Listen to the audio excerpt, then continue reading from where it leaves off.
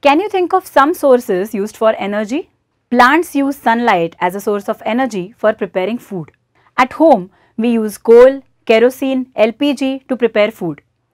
This food then after digestion gives us energy.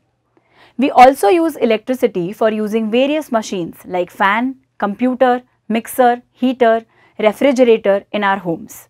Can you name the sources of energy used in industry? Coal, petroleum, natural gas, solar, tidal, nuclear are few sources of energy used in industry. Coal, petroleum, natural gas are called non-renewable sources of energy, and solar, tidal are called renewable sources of energy as they will not finish off. Can coal, petroleum, natural gas be prepared by man? No. Coal, petroleum, natural gas cannot be prepared by man. They have been formed in nature by burial of forests and sea animals. This has taken millions of years to form. Coal forming process is still continuing. Then why do we say that energy resources like coal and petroleum will finish off? After the Industrial Revolution, the requirement of energy increased many times compared to previous years. Coal and petroleum was used indiscriminately, and people realized that these non-renewable energy sources, coal and petroleum, may soon finish off. This fear and further need of energy for development of countries, scientists started to look for greener options of energy, which were renewable, causing less harm to environment. Nuclear energy is one such energy which causes less harm to environment as no burning or formation of CO2 or other polluting gases takes place. Nuclear reactor is a machine that generates electricity on large scale by using nuclear energy. In a nuclear reactor, the nuclear energy in an atom is released by nuclear reactions on the nuclear fuel. Let us see how these nuclear reactions take place. Nuclear reactions are of two types: fission reaction, fusion reaction. In both types, tremendous heat energy is generated, which is then converted into electricity. In the fission reaction, the nucleus of radioactive element is split into two or more nuclei of different elements by bombarding neutrons or similar other particles. In the fusion reaction, two or more nuclei of same or different elements are forced to come together under certain conditions to form a nucleus of new element.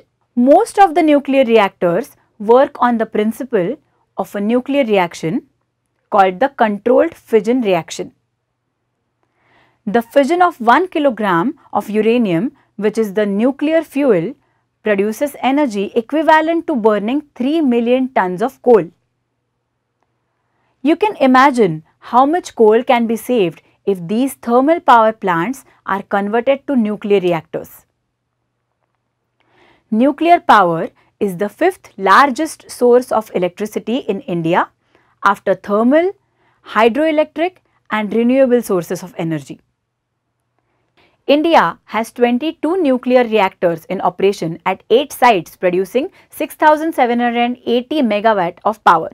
11 more reactors are under construction to generate 8,100 megawatt additional power. Apsara is the first nuclear reactor built by Bhabha Atomic Research Center, popularly known as BARC or BARC. Apsara became functional, that is critical, on 4th August 1956. Now let us see the principle on which the nuclear reactor works. Controlled chain reaction is the principle on which nuclear reactor works. Let us study this chain reaction. In the reactor, nuclear fuel like uranium, plutonium and thorium is used. Let us take the nucleus of the isotope uranium-235. The nucleus of uranium-235 is bombarded with slow neutron. This splits the uranium nucleus into two different elements, krypton-92 and barium-141, and 2 to 3 neutrons. These 2 to 3 neutrons further bombard the uranium nuclei, and this triggers a chain reaction which is uncontrolled. As the uranium-235 nucleus splits into krypton-92 and barium-141, it is called fission reaction. A large amount of energy is released during this chain reaction of fission. Uncontrolled chain reaction can cause explosion. This fission chain reaction is controlled by absorbing the excess neutrons, and only one neutron is allowed to further bombard the nucleus of 92 uranium-235 instead of 3 nuclei. This way, fission chain reaction continues in a controlled manner, which can be used for power generation. That is, use of nuclear energy for peaceful purposes. To control chain reaction in the nuclear reactor, moderators are used for reducing the speed of neutrons. Graphite or heavy water is used as a moderator for reducing the speed of neutrons. As only one neutron per nucleus for fission has to be allowed for fission chain reaction to continue. The excess neutrons are absorbed by controllers, which are rods of boron and cadmium or beryllium, etc. This generates tremendous amount of heat, by which water used as coolant is converted into steam. This steam rotates the turbines in the generator and electricity is generated. In these nuclear reactors, nuclear fuel like uranium-235, thorium and plutonium is used instead of coal. This helps in saving coal as well as it is environment friendly. India has large reservoirs of thorium-232. Therefore, Indian scientists have developed a future plan for nuclear reactors which can use thorium-232, which is converted to isotopes U-233. Nuclear energy is also generated by fusion reaction. In fusion reaction, 4 hydrogen nuclei fuse to form helium nucleus and a lot of energy is released. This fusion reaction takes place in the sun. This nuclear fusion reaction requires a very high temperature for reaction to take place. Work is going on to see if fusion nuclear reactors can be used for producing energy on the earth, as it is a more cleaner source. It does not produce any radioactive byproducts. Fission reaction produces radioactive byproducts whose disposal is still a problem. Some of these are isotopes of iodine, calcium, strontium, xenon and barium. Right now, radioactive waste is dumped deep into sea, which again disturbs the environment of sea. Inhaling large concentrations of uranium can cause lung cancer. Ingesting of uranium can cause kidney damage. Its radioactive decay can cause several health hazards. We need to develop proper ways of disposal of radioactive waste, then only, in true sense, energy produced by nuclear reactors will be environment friendly.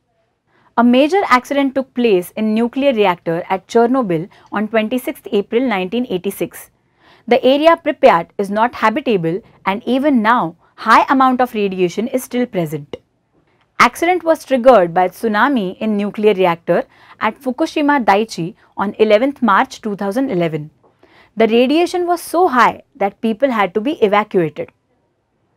Both the places still have high amount of radiation, making it impossible for people to stay. Summary: controlled chain reaction is the principle on which a nuclear reactor works. 1 kg of uranium produces energy equivalent burning 3 million tons of coal. As no burning takes place, emission of greenhouse gases like carbon dioxide is zero, making it environment friendly. But we need effective method for disposing radioactive wastes which are generated in the process. Challenge: do the following activity.